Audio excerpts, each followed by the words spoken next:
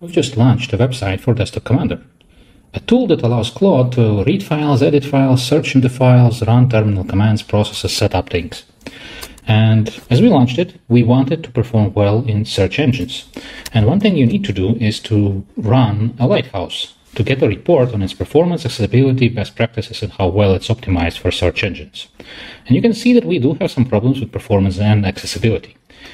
And below here, it also tells us what kind of things we can fix.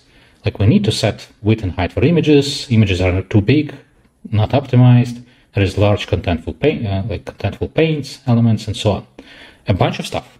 And as far as images go, I would need to go and convert them to better formats, resize them, do a lot of things, make changes in the page. And I'm just too lazy for that. So let's do something else instead. Let's ask Claude with Desktop Commander to fix it for us. There is already a URL or other path to where the site is, and tell it there is index.html in that folder. Can you run Lighthouse against it to get a report?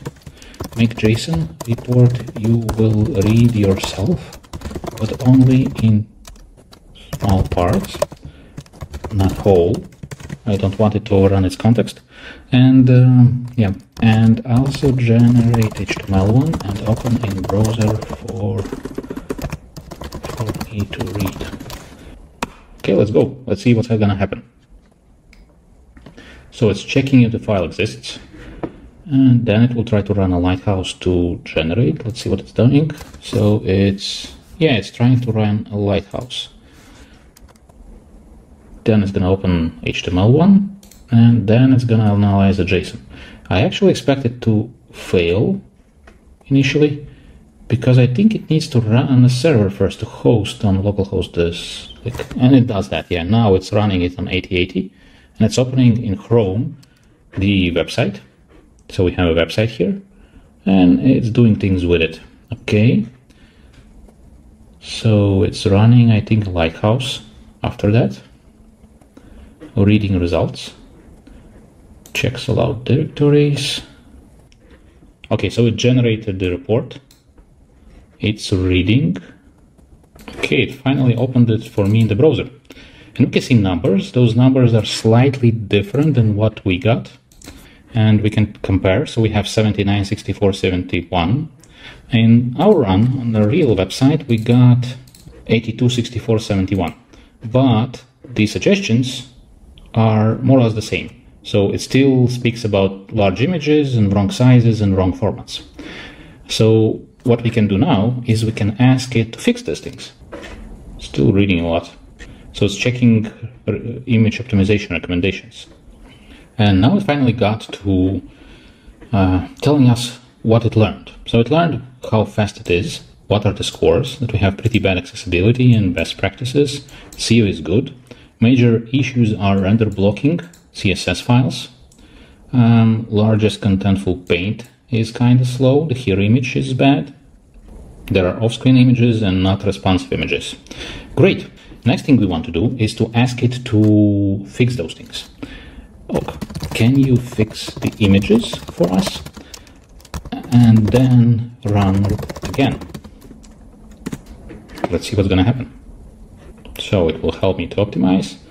It creates a directory for optimized images. Okay. What else? It executes a command to convert them. Checks the status. Now it optimizes the testimonial images. It calls them case images. Optimizes the logo. And what does it do now? Let's check optimized image sizes. That looks great. We've significantly reduced the sizes. Let's get more context about case images. Okay. Let's check how the logo is used. Perfect. Now we'll make changes to HTML files. It's reading the file. And now it starts to edit, and not like full rewrites, it adds only the blocks. We can see that it changes image from header PHP to optimized images in headers WebP. And now it edits the next block around logo. So now it's optimizing the testimonials one by one, line by line. Okay, it also optimizes CSS now. Now it tries to run it in browser again. Oh, it opened a new report and it's 98 points. Accessibility and best practices are still not good, the same as before, but it did fix performance from 79 to 98. Or if we compare it to the run I had, it was 82. And we did it in under 10 minutes and with just 2 sentences. That's how Desktop Commander works with Claude. Let's take a look. We have some additional issues. We can also ask it to fix accessibility and other things, which I will definitely do afterwards. But I think this is enough for this video. Did you like it? Do you want to try it? Well, there are links below and you will find installation guide on our website. Also, if you already tried it and you like it and maybe you have feedback, join our Discord community and consider supporting us in other ways. Follow us on social media links that we have down here below.